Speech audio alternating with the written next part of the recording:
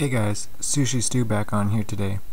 I've got my PSP 1000 sitting at 6.35 official firmware. I'm going to try out the new 6.35 PRO HEN, which is a signed homebrew. Should be able to run right from the XMB.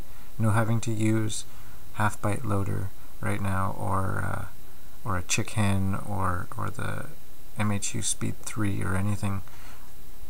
This should work right from the menu on official firmware. So download the eBoot from the description, go into your PSP game folder. There's the game, there's PSP, mine's memory stick L.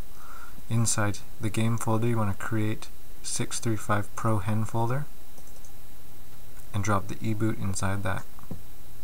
When you're done, exit USB mode.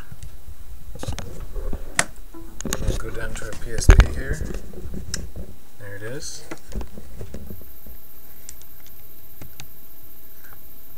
Over to the game menu.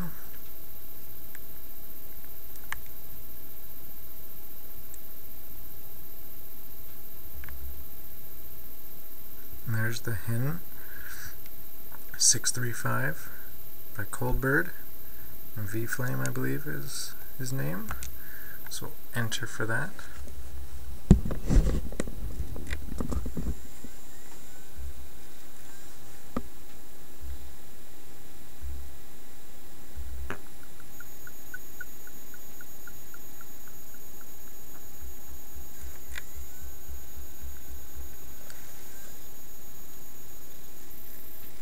Looks like mine worked because it went right to the XMB.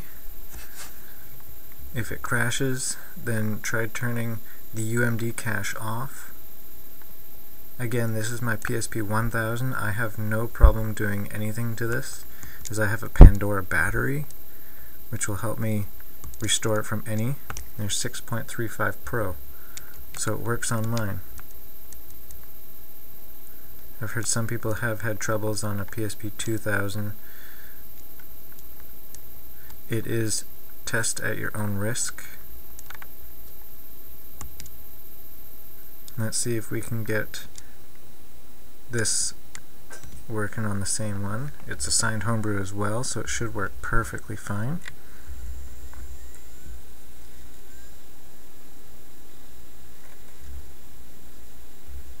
And there you go. That works fine.